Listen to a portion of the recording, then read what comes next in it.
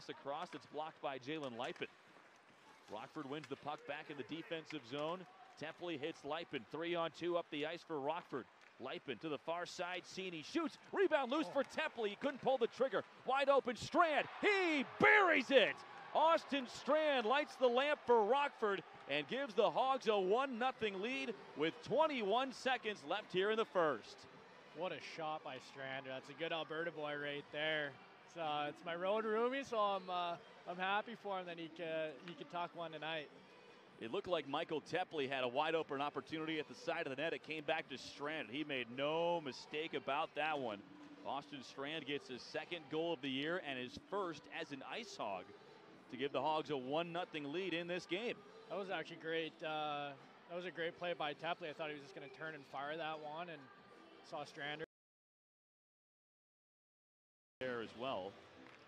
So they're back in states that they're familiar with. This is Jared McIsaac with a slap shot that's blocked in front. Rebound loose, and they score. Dominic Shine scores on the rebound, and we're tied.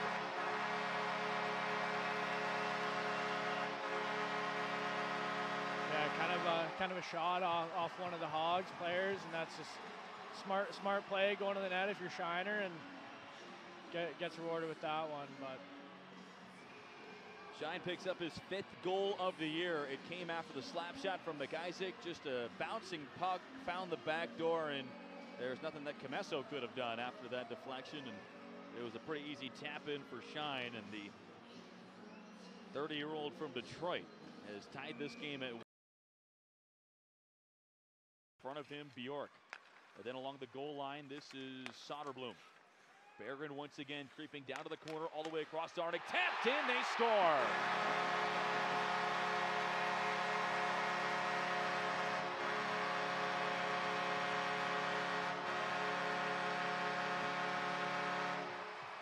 .8:58 left here in the third, and Tim Gettinger knocks in the pass from Austin Zarnik.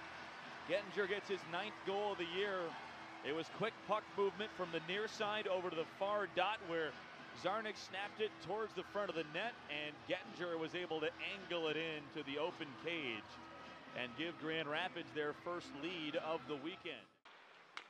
5 minutes left here in the third, and penalty time is all but over. L'Esperance comes out of the box. Rockford is 0 for 3 on the power play here tonight.